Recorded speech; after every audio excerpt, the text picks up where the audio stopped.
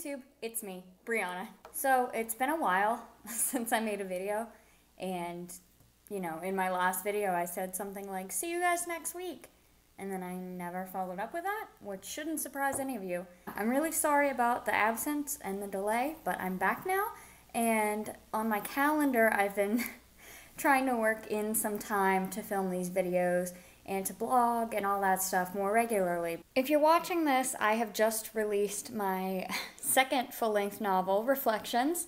Reflections is a YA urban fantasy / mystery, thriller, I don't know.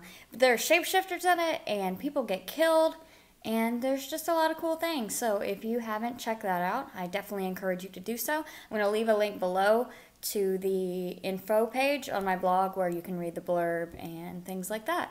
If you have already bought a copy of Reflections, thank you so much. You guys are amazing. Anyway, today's video is going to be me talking about how I release a book, what that process looks like, and how you can adapt it to suit your own book releasing needs. So when it comes to releasing a book, one of the things I really believe in is marketing your book while you're still writing it. And I've actually done a post on this before, I'll link that below as well. So as you're drafting the novel, you can start this whenever. You can even start during the first draft if you want.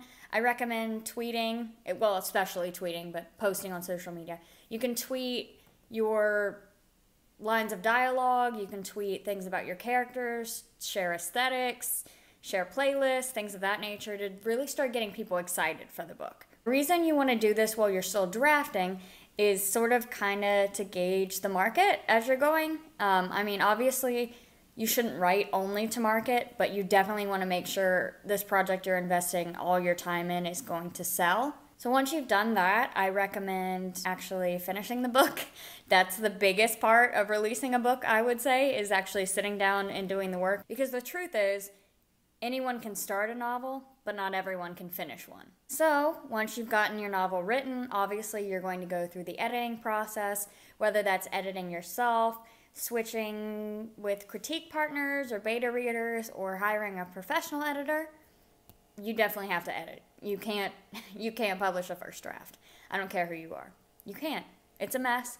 And if you publish a first draft, you are not going to feel good about yourself when the reviews start coming in. For me, what I like to do is I like to switch chapters with critique partners and, you know, use some beta readers once I'm finished. From there on out, usually I make some revisions on my own before sending it off to my editor. Once I get the feedback from my editor, I will make the changes they suggested if I agree with them. Once the feedback has been implemented, I will go ahead and get the book ready for release, which, because I'm indie, means I format it and set up the ebook and paperback files, order a proof, make sure my cover files are all together, and just a bunch of weird housekeeping things like that.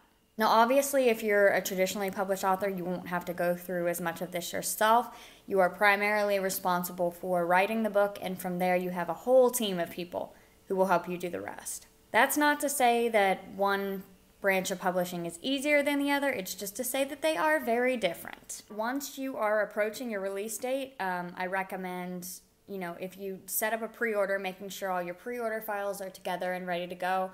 Otherwise, just, number one, celebrate. Number two, make sure that as many people as possible remember when your book is coming out.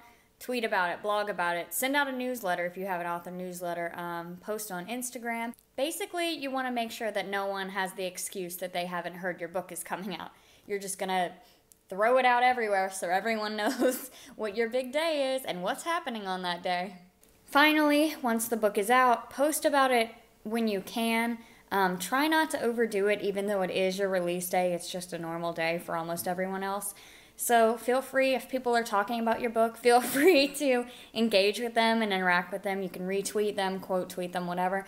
I recommend kind of interspersing all that with retweets of other people's content or things of that nature that aren't necessarily related to your book. So that's about all the time I have for today. I just thought I'd make this quick video talking about my release and how you can release a book successfully, semi-successfully. A big thank you to all you guys who have supported me while working on Reflections and who are supporting me by buying Reflections. If you guys can think of any more topics you want me to cover in future videos, feel free to leave that below. And as always, comment, like, subscribe, thumbs up, tell your friends, you know. So I will see you guys next week. Bye!